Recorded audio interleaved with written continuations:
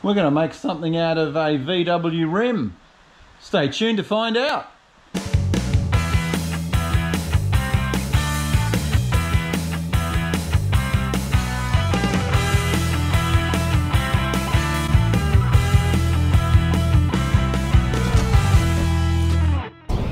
Okay, so what we're going to do today is I'm bored and I've got a couple of old VW rims I'm going to show you right here. And this thing is toast, I'll tell you. Unfortunately, it is off a splitty, and I'm sure there's going to be a few people saying, save it, but unfortunately, if you have a look here, it is pretty badly rusted. And it not only is it rusted, it's, I mean, you can see, you know, it's lost. Look at it, this is flaking big, huge pieces off it, so it's pretty much toast. Now, I don't like chucking things away, you know. A few people have said I'm a hoarder. Anyway, what we're going to do with this guy is we are going to turn it into a hose reel. Because I don't have one, and I've been looking online to buy one for the house, and they're garbage, you know. They're just not very good quality. And I thought, how about we make this thing a hose, you know, and wrap the hose around it, mount it on the side of the house like that. We're going to make it pretty, and I was talking to the wife, and I said, what colour? What do you reckon? And we've actually decided we're going to do it in the basalt colour, which if you look outside there, that's that fence, the retaining walls that I built. And I'll tell you what, that was a mission and a half, the amount of work involved in putting all that retaining wall, starting from the top of the driveway all the way down. And I mean, you know, we called it the Great Wall of Demop, because have a look at it, it goes forever. And I did all that by hand, by the way, just hand shoveling each pole. Each one of these goes in the ground as much as you can see coming out of the ground. So it was a mammoth task, but you know, we had to do it in order to site cut the place to put the shed in. So I think we'll do it in the basalt colour, which is this colour here. And I have got plenty of powder in that, so I think the plan will be sandblast this rim and powder coat it in the Colorbond basalt colour. And then all I've got to do is find myself a hubcap, which I suppose I could take one of those off the wall there. But I don't know, I'll try and find just one nice chrome one, I suppose, to whack on it. Maybe stick a couple of extra clips, because these clips here look like they're pretty, that one's not too bad, that one there looks a bit twisted. Maybe stick a couple more clips on it. I think what I will do is weld a bracket behind here. So if I just have a look here, if I stick a piece of flat bar straight up here onto here, weld that on, and a couple of holes in it, that can be my fixing point to the wall. Stick the hubcap on top and you won't see any mounting. It'll just be this wall floating on the side of the house. So that's the plan. Stay tuned. Let's see if it all goes to plan. So let's get this thing sandblasted. I've got a feeling it's going to take a while. Righto, so we've got it in the blasting cabinet. What I'm thinking of doing, only because you're going to see this side of the hoop when it's on the wall, and obviously I don't want to go and sit there and try and weld all that up. I might actually knock the center out of this thing and flip it around, because this side is perfect all the way around. So I might just grind out those welds there, one weld there, one there, 4 welds, knock the center out, spin it around, and re-weld it on, but maybe even deep dish it. Might look a little bit cooler. So anyway, what we'll do for now is just sandblast it first, see how long this is going to take. It's going to take a while, I think.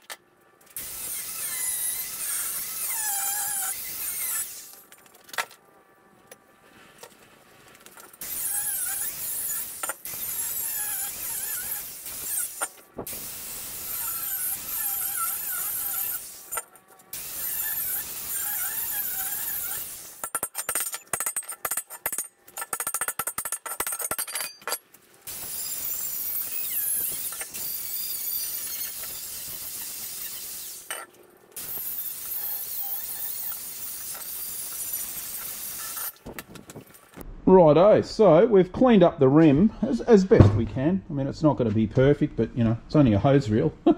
So I've just gone inside here and given that a bit of a grind up. You know, giving it a bit of a sandblast. I mean, you can see here, this thing is just absolutely roached. But for the way I'm going to mount it, it's going to be like that. So you're not going to see any of that rotted part. I've put a couple of new clips on here. A couple of those guys, just so the hubcap does stick on.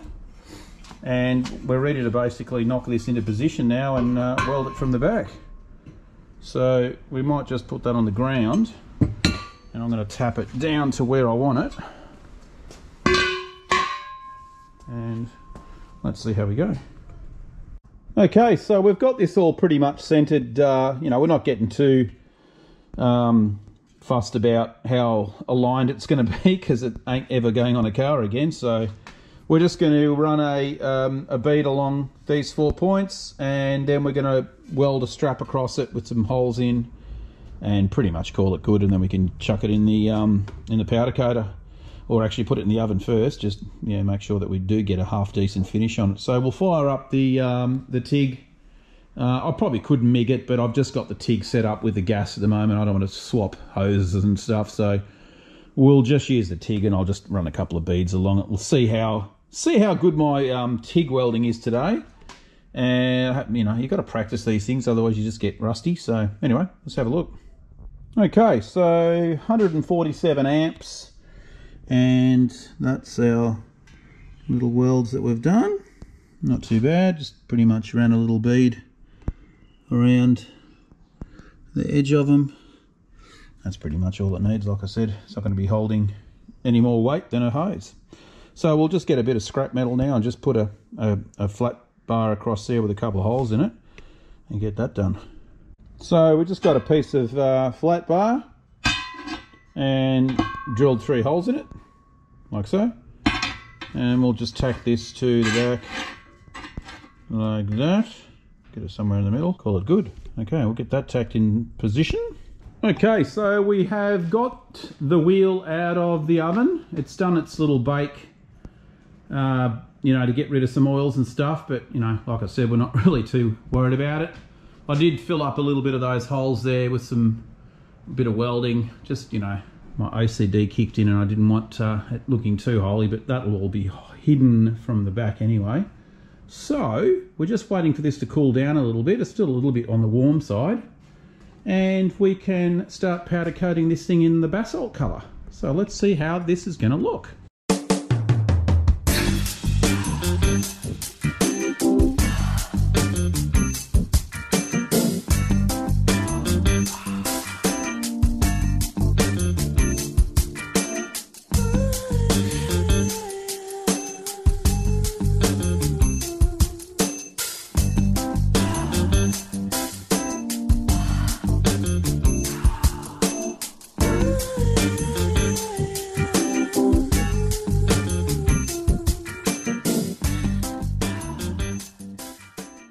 Okay, so fresh out of the oven, and as you can see, that came up pretty good. No real issues with the powder dripping or doing anything silly, so that's a good sign. And it's got a nice shine on it. I mean, like I said, it's going to have a hubcap on it. And, you know, the top of it, that part up there you won't see. You're going to see this part under here, so not bad. For a hose reel, this is going to be fantastic. Okay, so we're going to let that thing cool down, get a hubcap and get it mounted on the wall. And there we have it. One VW rim hose reel. I have got a 30, I think it might be a 35 metre long hose, so it might be a little bit too long for it, but hey, it works. It's on there. And I mean, all this is getting painted anyway, so we're not too, the colour scheme is going to be none of that brown stuff at the bottom. But there you go. It worked. Saved a VW rim and turned it into a hose reel. And that's going to be, well, I wouldn't mind getting a better condition hubcap for it. If anyone's got something a little bit nicer than that. It's got a, yeah, it's got all, it's all tinted up. But there you go. Alright guys, well that'll be it for that one. You can see me in there. Catch you later in the next video. Woo!